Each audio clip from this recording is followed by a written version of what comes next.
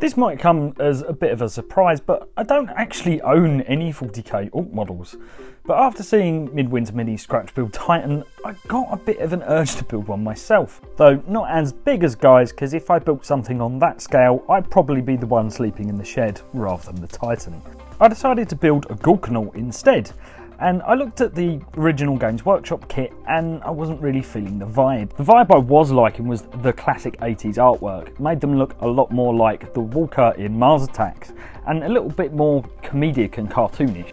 I liked how this aesthetic really wasn't taking itself too seriously and it let me have a bit of a laugh and a bit of a joke with what I was building.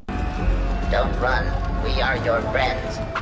The main shape that this scratch build would be designed around is a fun-sized Pringle tube. This only cost me 70p, so I'm already making some vast savings on the £70 price tag on the Games Workshop kit.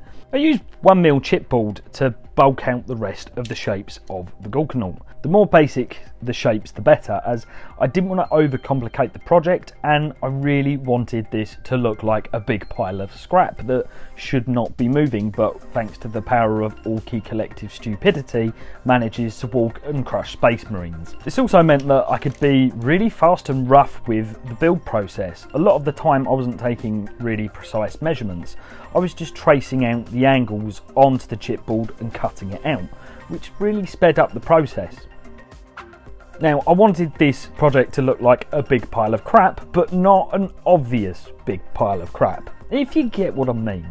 So I used 0.25mm plastic card, punching a variety of different holes into the plastic with some craft punches I got online.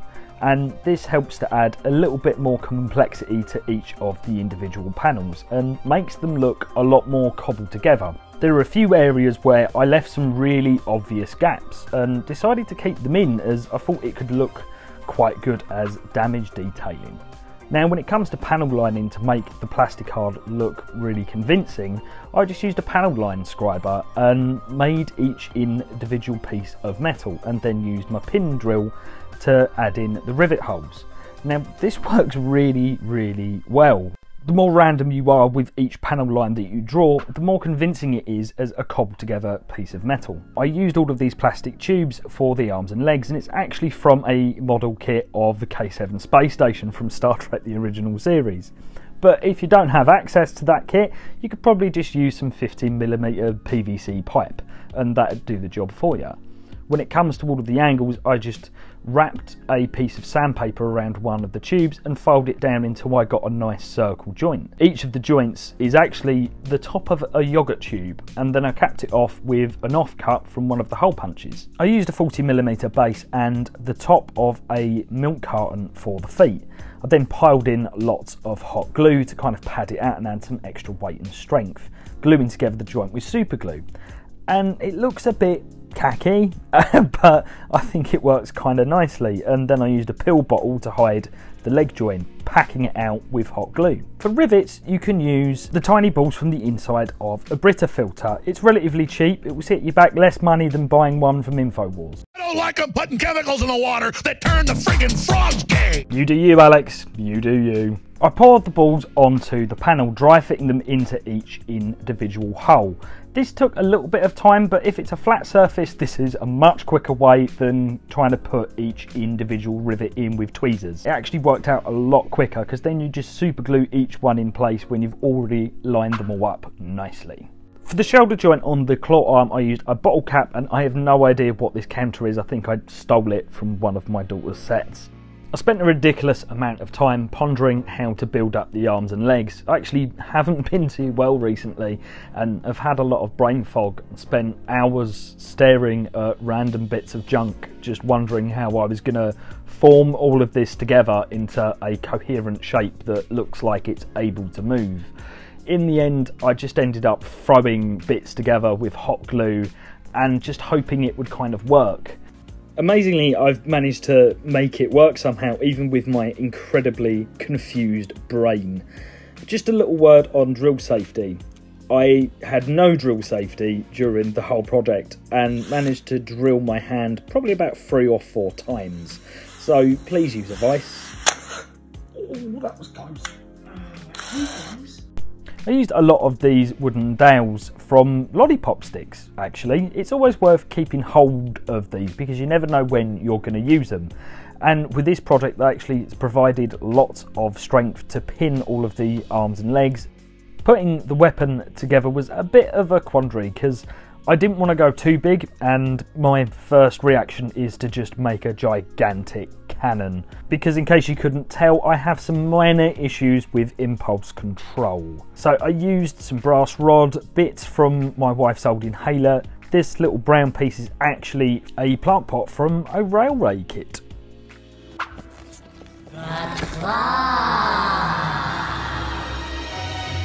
I was in two minds whether or not to build a claw from scratch, but I decided I kind of had to if I wanted to make it as an actual gorkanaut rather than just some random orky robot.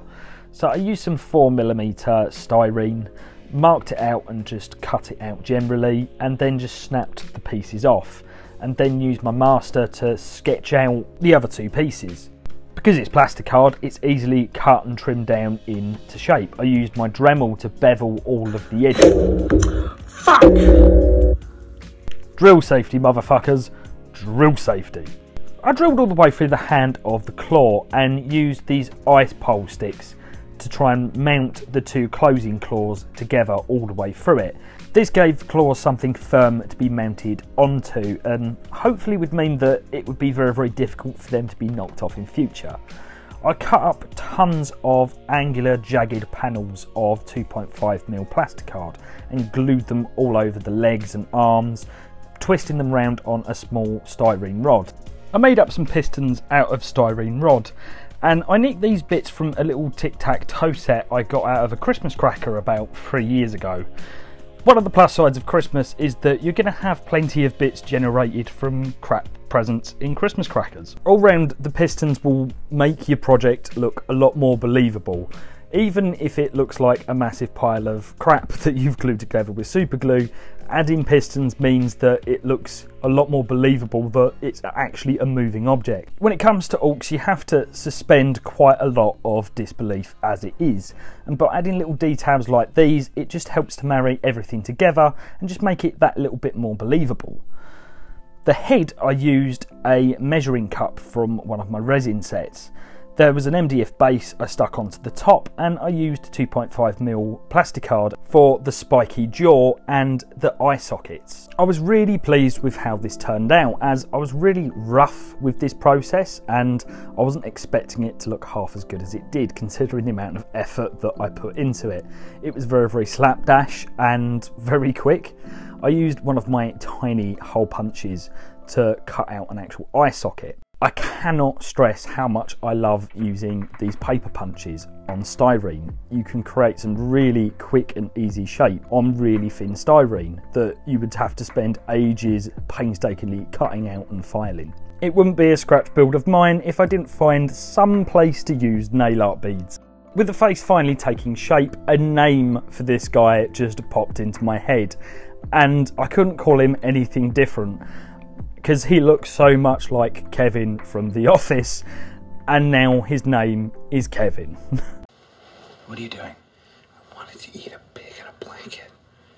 In a blanket. Please adopt a Kevin this year for Christmas by supporting Murray's Minis on Patreon. Every year, war machines like Kevin are left out in the cold with no beakies to squash.